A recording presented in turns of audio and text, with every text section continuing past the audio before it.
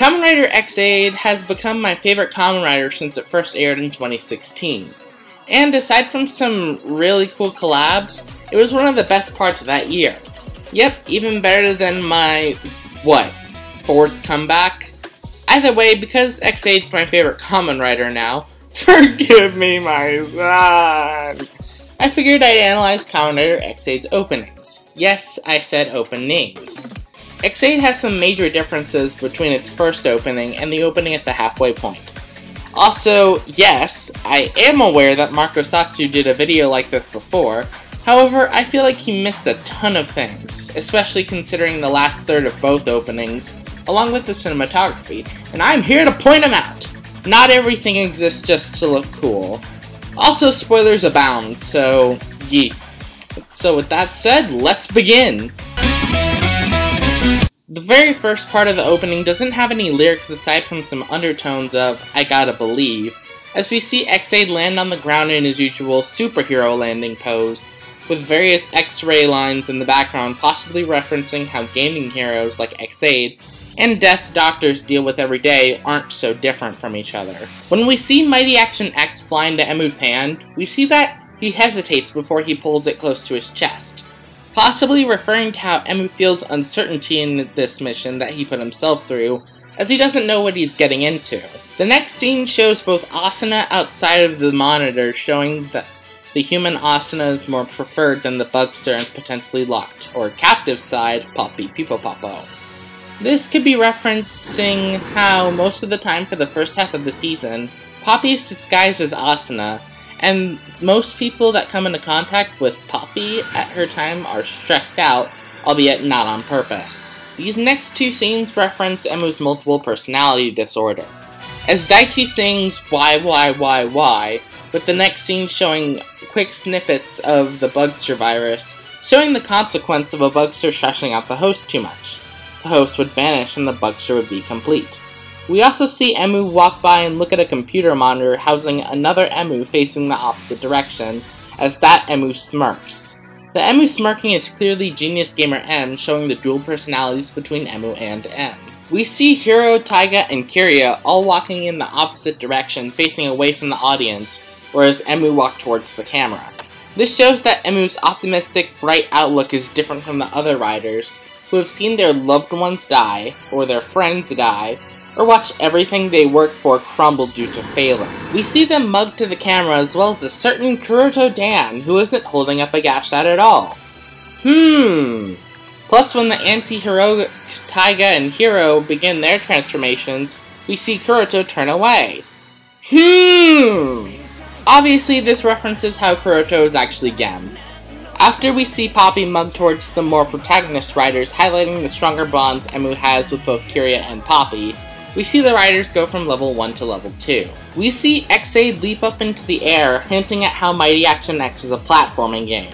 We see X8, Brave, and Snipe fight each other, hinting at how strained the team dynamic between Emu, Hiro, and Taiga are. After we see Emu ride on Laser with their respectively orange and blue eyes shine, we see Emu look to the left and Parad look right, or vice versa depending on your perspective, hinting at a connection these two have with each other. After we see our four protagonists mug to the camera, we see Gem with a similar background the other four had before. This makes sense because all of the riders shown here are at the same level, meaning they're on common ground. This will come up later, like most things. After Gem and X8 trade blows, we see X8 look at various memories Emu has as he transforms into X8 and does some poses for the camera. I love how Kamen Rider openings can show character through the cinematography of these openings. When I find these, I always like thinking about what do these scenes mean in relation with the show. However, luckily for me, X8 got a second opening with updated cinematography. The beginning with X8 without any real lyrics is the same, skip it. When Emu grabs Mighty Action X is where we notice our first major difference. Instead of hesitating, Emu immediately pulls it close to his chest, meaning that he's grown into the role of X8 and ensures that he'll see it through to the end. Which says a lot for Emu's character, as in the show he goes through a crap ton of shit. We see the Asuna/Poppy scene, but this time Poppy is on the outside and is angered, with Asuna being trapped in the monitor. This not only shows the result of episode 24, where Poppy was brainwashed by Lavrika to work with the Bucksters, and after Emu brought her back to CR, Poppy's still on the outside with a brighter outlook, with Asuna looking fondly at the display, showing that now there's no real difference between Poppy and Asuna. Plus, at this point, most of the time, Poppy is herself, no Asuna skin for the most part. Instead of the scene of Emu disappearing, since now he knows of his game disease, all of the doctor graphs turn into games that either came from Gem Corporation, or ones that he created like the Mighty sequels. He sends them off while smirking, similar to Parados spreading the Bugster virus.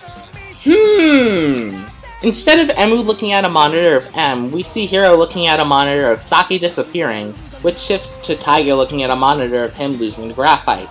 These scenes are similar to each other because they're intertwined, as one of the larger focuses for the next 20 episodes are having to do with Saki's disappearance before the show started. After we see Emu smirk, we see a ride player, and seeing as how this was Genius Gamer M smirking, a case could be made that the ride player here is Nico, seeing as how she based her gaming name, Genius Gamer N, off of M.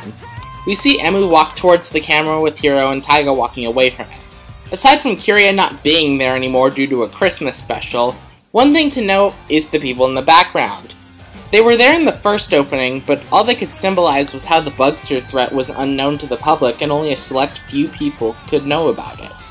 However, this opening happens after episode 13. Right now, everybody knows about the Bugster virus, and Kamen Rider Chronicles started, where people can become Kamen Riders in order to fight them. So the people this time turn into ride players. We see that Laser and Gem are both gone because at this point they're both dead, and we see Nico get added to her own screen, as now she'll be joining in the actual fighting as ride player Nico. Another thing that I want to note that I glanced over originally is that instead of the riders facing each other, now Xaid, Brave, Snipe, Paradox, Poppy, and ride player Nico are all facing outwards, meaning that sooner or later, they'll all be facing the same threat. What else is cool about this scene is that instead of Xaid, Brave, and Snipe fighting each other, we now see their upgrade and super forms in action. This is showing how, at this point, the three of them have achieved a well-working camaraderie. Now when we see who Xaid, Brave, Snipe, and Bike Gamer, or maybe it's a hint that Laser will return, are going against, we see both Paradox level 99 and Kronos, who in the beginning are either shadowed so we don't see it in the opening, or with the green background. This could be due to how much stronger level 99 and a no-level rider can be compared to 4 to 3 level 2s. The thing I love about Kamen Rider openings is the cinematography, as they can convey the plot points of a story, and I enjoy looking at the pieces. God, I just love Xaid so much. It's so anime. It's awesome.